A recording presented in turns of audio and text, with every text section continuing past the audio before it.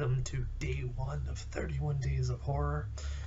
I'm going to start off with, I guess, a classic Child's Play. I chose this because it is, Chucky is one of the bigger horror characters, but I've actually never seen any Chucky movies. And I actually know very little about the contents of the film Child's Play itself. I know the whole premise. I really don't know how it plays out. I really don't know much about the film in terms of how much people actually like it. I know more about its legacy, so I don't know if I'll actually like it at all. I'm guessing it might not be really my cup of tea, but I've put off seeing it for a while. I don't know.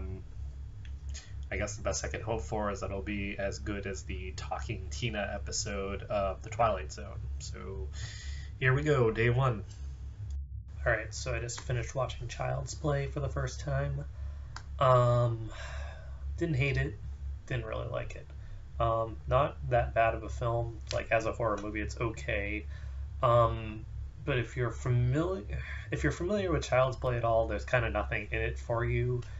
But at the same time, like, if you're to go into it fresh, like, they don't give you a lot of mystery, like, the way they handle the doll coming to life and the origin, like, I would have liked the storytelling to have given you a little bit of the benefit of the doubt there, in terms of maybe you're coming into it fresh, but in terms of, like, a story where, like, how it's going to play out, it didn't give that much to keep me that interested.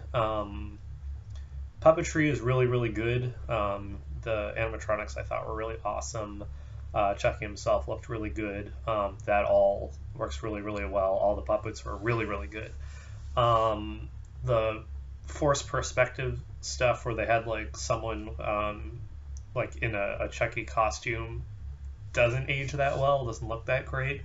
It's pretty obvious. I feel like when you have something where someone or the character's supposed to be animatronic, I feel like it's perfectly fine to be a puppet the whole time. It's one of the reasons why I thought the puppetry worked really well.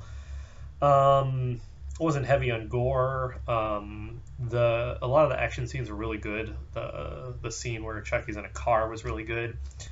I just felt like it needed a little bit more variety in plot.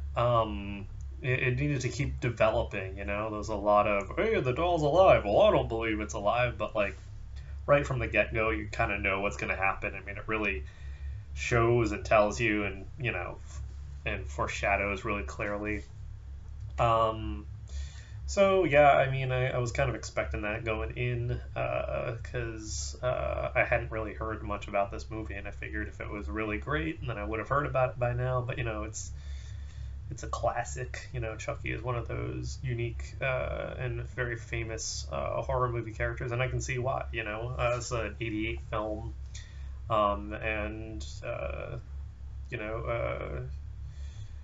didn't really have this doll coming to life thing as a trope quite as much. Anyway, now I'm just talking in circles. So that's what I thought of Child's Play. It was okay. So that's day one.